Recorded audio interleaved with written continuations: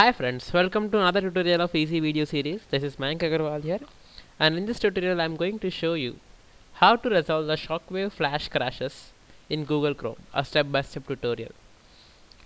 Friends, many have now actually switched to Google Chrome for faster browsing and secure browsing. However, many a times you might have encountered across such windows the following plugin has been crashed: Shockwave Flash. So generally the browser crashes, or you have to restart your browser to have the flash content loaded. The problem with this is, in Google Chrome it uses two versions of Flash, one its own version and one the provided by the Macromedia. The Macromedia Flash plugin is quite stable. So in order to resolve this problem, open a new tab and paste this Chrome : 2 and plugins. Okay, I have this in my video description. You can copy it from there, or you can just observe and press enter.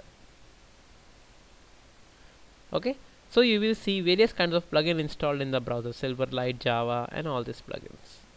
Okay, come to the rightmost side and click details. Okay, so everything will be in the detailed view. And now come across this Flash.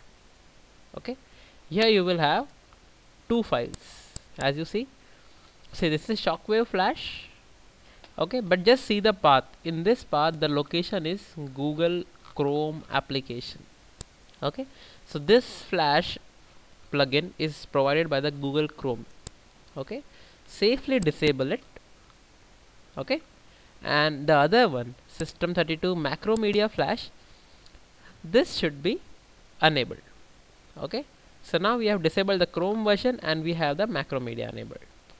Okay, just close the tab, it will automatically save, and close the browser. That's done. So next time you will not face the problem of flash crashing and all. Thank you for watching the video. Please subscribe. Have a nice time.